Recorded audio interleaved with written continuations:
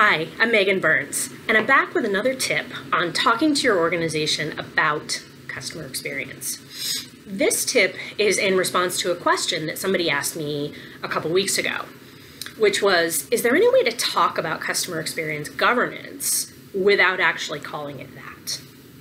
He works in an organization, he's been there a couple months, and it's very clear early on that this company pushes back hard and fast on anything that includes the term governance.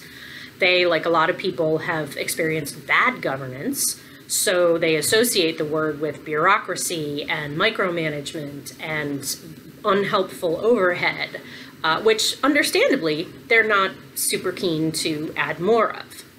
So my suggestion to him was to talk about that aspect of customer experience management as a system of checks and balances.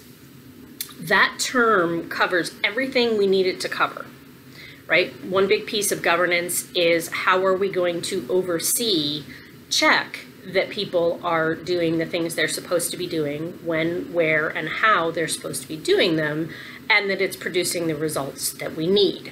So that piece of governance is covered there. And then the balances piece is where we introduce the idea of decision-making structures, customer journey ownership. And the whole point of that is to create better balance moving forward in the decisions that you make between the needs of your customers, your employees, the business as a whole, and all the different stakeholder groups. So checks and balances is not only a less polarizing term, it's actually also more descriptive.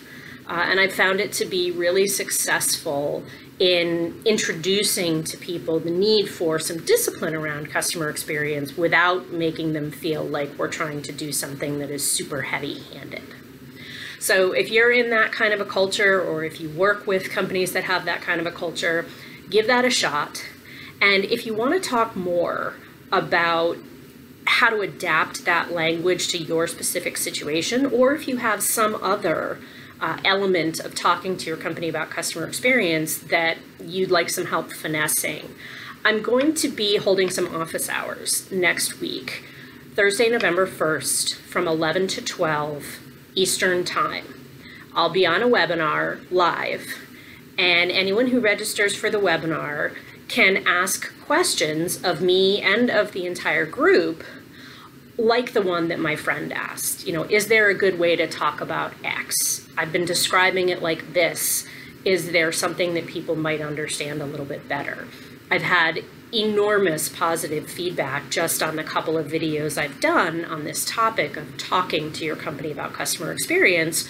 So I want to extend the conversation and make it a two-way conversation so that we can collectively learn how to talk about this field and this discipline that we love so much, to get other people engaged and make them love it as much as we do.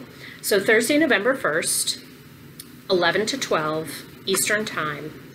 I'm going to put a link to the registration page for the webinar in this post. So go to that and sign up, and then hopefully it will be the first of many conversations about how we can be more clear and more compelling in the conversations that we're having around customer experience. Thank you for watching, and hopefully I'll talk to you next week. Bye.